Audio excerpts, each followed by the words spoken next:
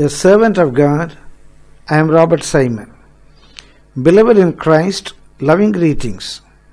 In my last talk, I presented two passages before you, both about Abraham from the Holy Scriptures, which apparently and seemingly contradicting each other. Passage 1 is from the book of Romans chapter 4 from verse 1 through verse 5.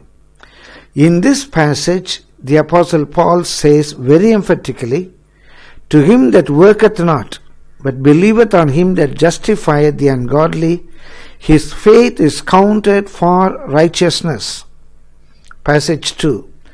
It is taken from the book of James chapter 2 from verse 14 to 22. In this passage, the Apostle says in no uncertain terms, faith, if it hath not works, is dead. The question at the end became the title.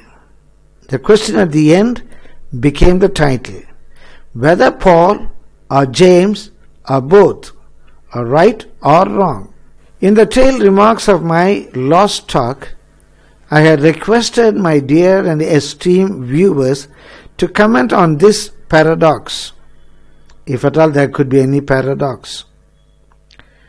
No one so far made any comment on this issue but one ardent sister. She explained it in this manner. It has been very simple and candid explanation. Faith is, she said, I believe I can make lemon juice and I have a lemon. And work is making the juice. Very interesting. Faith is, I believe I can make lemon juice and I have a lemon. And work is making the juice. I suppose my understanding of her analogy is correct. I am not mocking if any answer is right or wrong as a school teacher. I love to receive more of your views on this. One thing to help you, Paul can't be wrong, James can't be wrong, there could be no contradiction in the Bible.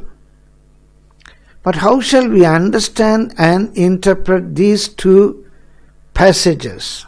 Why not? Give a try. I love the viewers of RS Talk to be participative than to be passive. So in my next talk, more on it, God willing. Till then, God bless you, God be with you. I am yours, Robert Simon.